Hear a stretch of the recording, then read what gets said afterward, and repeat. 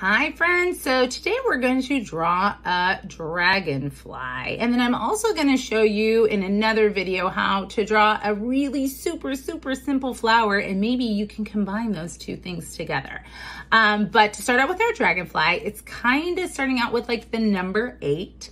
You start with a smaller circle and a larger circle underneath it. Just like that, okay?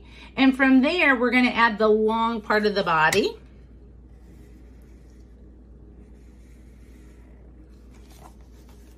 Just like that, okie doke. So we're gonna add the wings. Now, we want our wings, there's 4 wings total on a dragonfly. We want them to try to look the same on the right side as it does on the left side. It's okay if it doesn't though, all right? Because sometimes it's hard to repeat how you draw until you practice. And I have not had a lot of practice, so I'm gonna do my very best here. I'm gonna do it on the right side and on the left, just like that, easy. And now the dragonfly has 2 more wings underneath it. Same thing, we're gonna go down a little bit. It's shaped just a little different.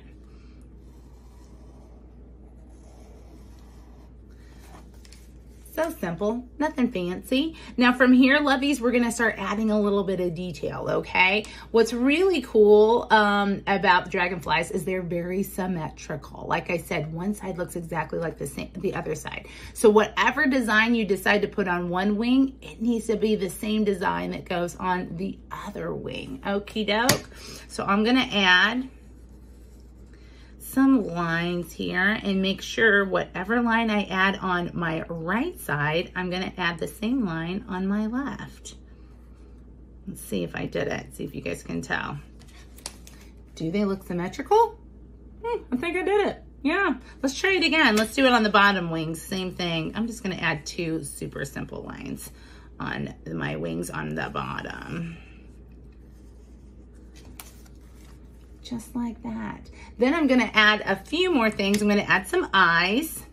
And the eyes they come off the top of the head, and I'm gonna add some lines onto the lower segment of our dragonfly. And some legs.